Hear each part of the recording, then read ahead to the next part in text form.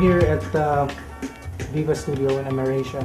As you can see, there's a whole setup. The whole rack is here, just for this one historical event. And we are actually very excited to work with Mr. Rey Valera. He's one of the greatest songwriter of OPM here in the Philippines. So excited kami, and of course, D-Coy is over there.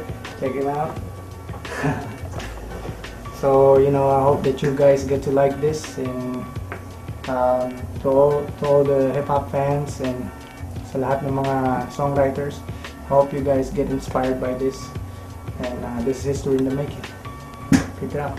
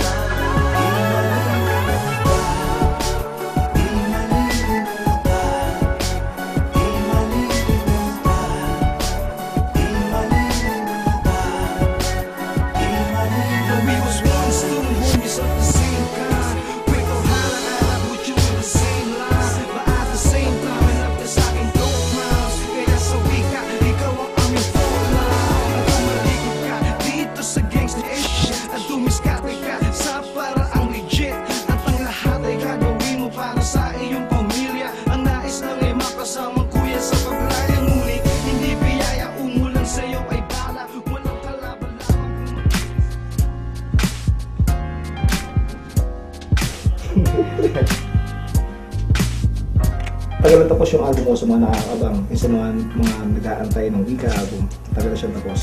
Actually, nabul namin itong song na to. This song is dedicated to my man Spoon. Sa mga nakakilala sa kanya, gumawa ko ng song para ihabol sa album na to. Kasi sobrang fan siya ng Wika and ng album na to. So I think he deserve one song for this album. So gumawa ko ng song, title ng song is Hanggang Sa Huli.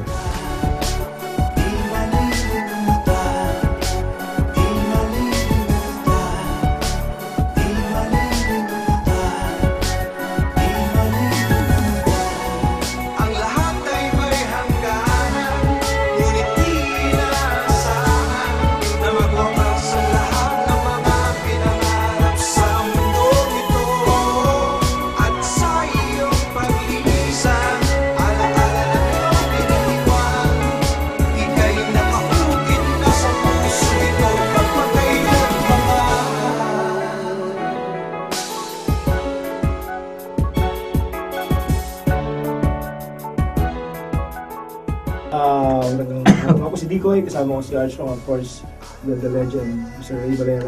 Salamat po kami, gagawin ko kami po sa kantang to. Tingin ko po isa po itong saysayan, lalo po sa larangan sa amin sila yung pagkamakasama ko at nagagalak po kami po kami. Hindi ko so blessed po.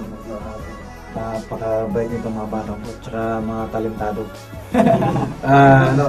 Hindi ko akala makakagawa sila lang ganitong kaganda eh. Kaya rin ako parang joy, gano'n ang feeling. At saka parang syempre na kahit mga batang ko na-appreciate yung ginagawa.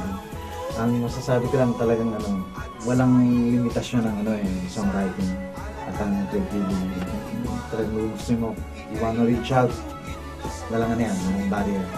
At itong mga batang to, palagay ko talagang wala akong masabi. Palagay ko sila mga future ng mga natin mga songwriters natin sa Pilipinas. At bilang isang netahid na sabi nila, alamat na amoy lumot. Tulungan natin, okay? Yun lang sasabi ko. And thank you very much. Sana na talaga. At saka nga pala, watch out! Wika!